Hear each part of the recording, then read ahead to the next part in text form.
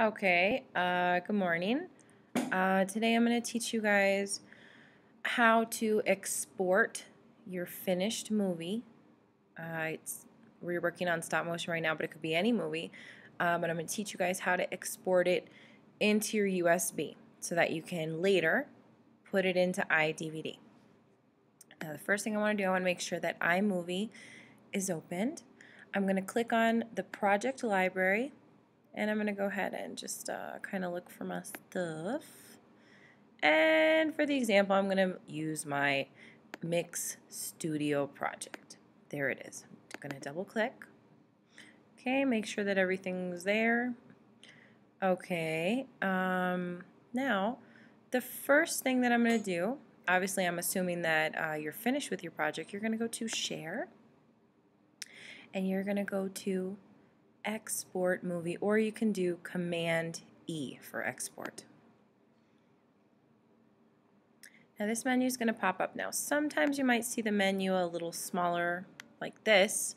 Don't worry, just go ahead and click the down drop button and it should take you to the rest of the stuff. And you'll see that your device is there. Mine's called It's Melly Belly. If you want, you can make a folder.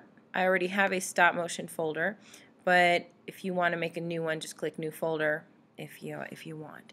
So I'm going to go ahead and now I need to decide, do I want this to be something that I look at in my mobile phone?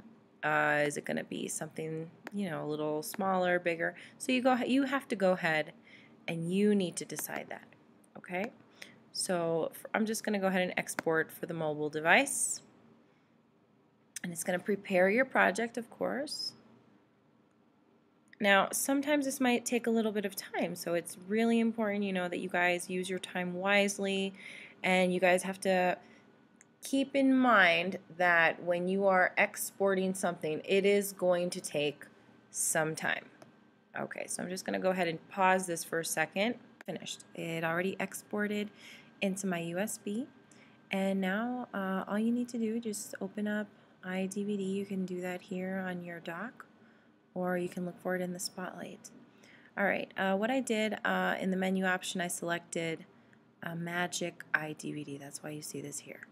Now make sure you're going to give your DVD a title. Since you're working on stop motion, maybe you want to call it Stop Motion 2013 or whatever your name is, or whatever, really. Okay, now here what I like to do, I like to look at all the themes and just check out what all my options are. Okay, I'm gonna put this one. Alright, so you just make sure it's selected. Now your movies, now you can either find them here in movies, or in the case of where we exported something into the memory, I'm going to go ahead and double click the memory, and I think I have it in a stop motion folder. Okay, so I remember it was Mix Studios, so I'm going to simply just click and drag it here, and I'm going to let go, and there it is. So that's one way that you can do it. Obviously I also had something else here saved. Let's see. Maybe I can put this one too. Alright, so remember the idea was to have 3 stop motion films. Alright, once you have that, you can go ahead and create the project, or if you're not really sure yet and you just kind of want to see how the themes are going to look, you may click on Preview.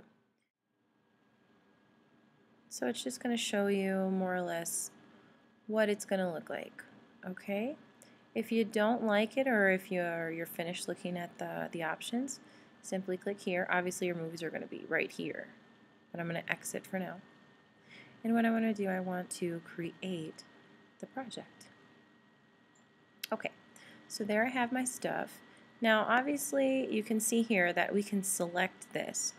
Now there's an option here in iDVD where it's called buttons, and you actually can customize the buttons, make them look, different if you want. You can do shapes.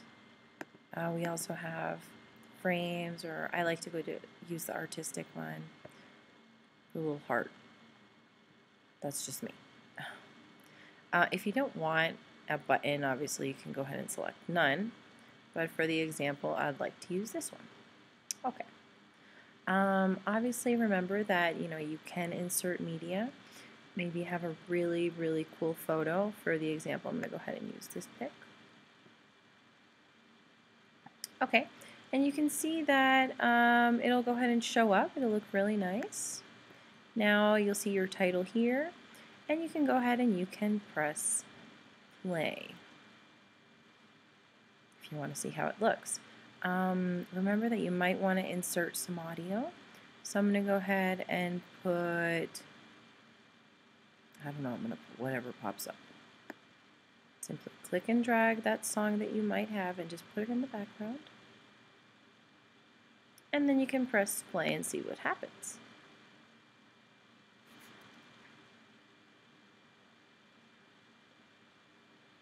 Okay, so as you can see, you have that. Oh, I have the volume all the way down. Okay, so there you see. I have my option. I'm going to go ahead and click on my movies. And it'll show me what I have going on there. So I can go ahead and select the one that I want, and it should show up. Great. You just want to make sure that you have everything there. I have 1, 2, 3. When I'm finally ready to record, I can do one of two things. All right? What I want to do, go ahead and press the burn button. Now you only do this when you're really ready. Now here you actually can save your menu, all the work that you've done, just in case. You can press save as. Maybe you're not ready to burn it yet. And I'm going to go ahead and I'm going to put it in my USB. And I'm going to go ahead and I'm going to put it in my stop motion folder. Now obviously you can see that it's going to be a DVD project file, okay, which is fine. And you just press save. Okay, so that is one way for you to do it. Now I'm going to go ahead and I'm going to quit iDVD. And I'm going to show you guys how it looks in my memory. I'm going to double click the memory. I'm going to go to my stop motion folder. And as you can see here, there I have it. So all I have to do, I just double click.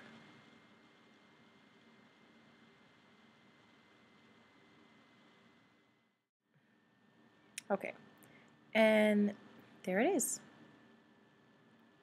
So obviously, if you don't use the same computer in class, that's okay. You can simply remember, do a file, save as, save your project to your memory. That way you don't lose all the hard work that you've put into it. Okay, guys? And when you're finally ready to go ahead and record or burn your DVD, simply pop in the disc and you click on the burn button, which is right here. Now you record it using the program iDVD.